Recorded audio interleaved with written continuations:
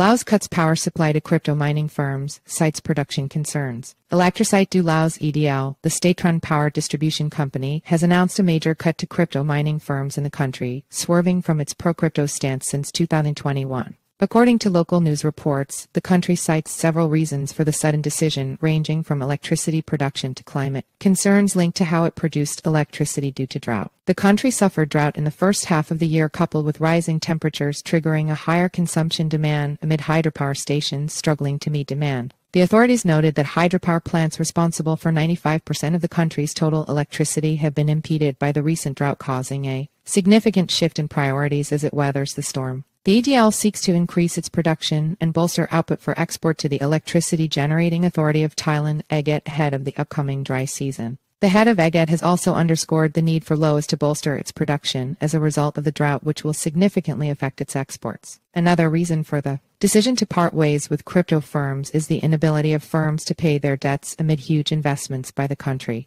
In a recent interview, a staff of the EDL noted that a key reason was miners being unable to pay their outstanding balances. Despite the reasons cited, most crypto enthusiasts met the decision with displeasure in the wake of the recent bearish market outlook and miners struggling to stay afloat. A partnership turned sour. Laos cut ties with miners. In September 2021, Laos took a huge leap to formally regulate crypto mining and trading, including plans to offer incentives to firms that are licensed and operate in the country. The move was perceived as an attempt to make the country the next digital asset mining destination amid China's mining clampdown at the time.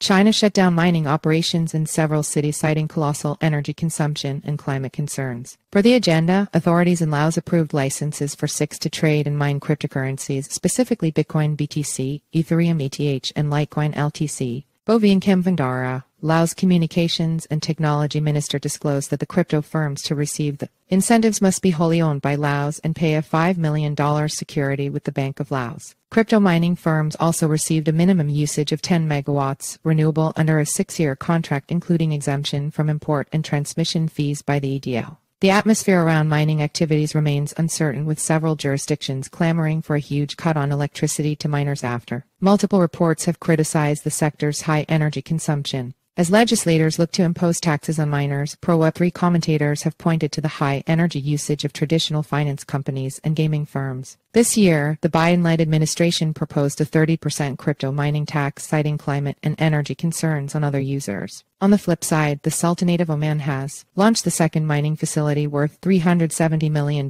investing over $650 million in the sector after opening its economic free zone with promises to prioritize the development of blockchain-based firms.